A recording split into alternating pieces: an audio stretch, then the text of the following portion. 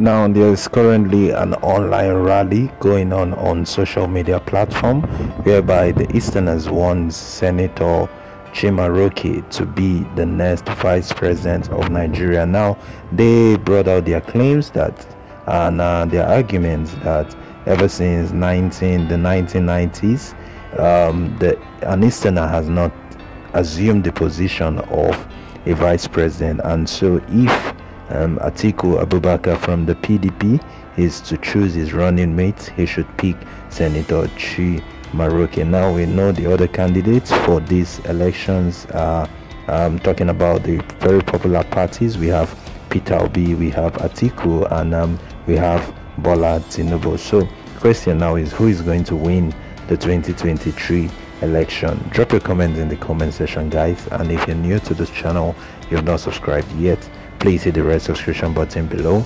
Also hit the push notification bell as we keep dropping each and every day. Now check out the video, guys.